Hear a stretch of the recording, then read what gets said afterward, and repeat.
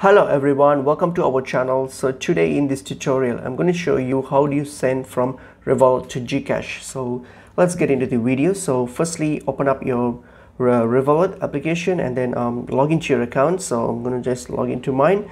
So once I've logged into my account here, so what you simply have to do if you want to send to a Gcash account, so click on the transfer option here. So go to the transfer tab and then tap on the plus new option here on your top right, and here all you have to do here is you just have to type in your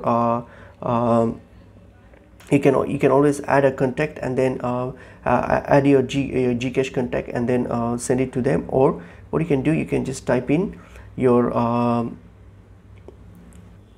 alright, so what you have to do, just split type in add new recipient and then click on contact, and then here enter the registered Gcash account name and then the Gcash number. So make sure you enter the registered Gcash phone number. Alright, so enter their Gcash number and then click on add, and then all you have to do now is just simply you can simply just type in that Gcash number and then complete the transaction. So just type in the number. I don't have any Gcash contacts here, so I'm unable to show that, but make sure that the person you're sending to has access to Gcash, so the receiver.